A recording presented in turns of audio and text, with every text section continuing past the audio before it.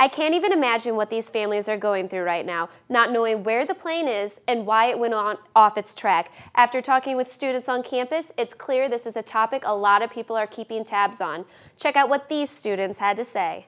I know that there was the Malaysia air flight that was lost, and I think they're pretty sure that it crashed somewhere. Not sure where.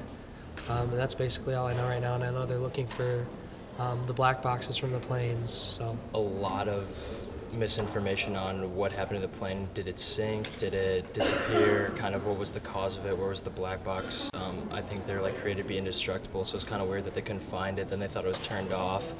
My theories are that it was stolen by terrorists and it has landed in Africa and they're going to use it to attack America.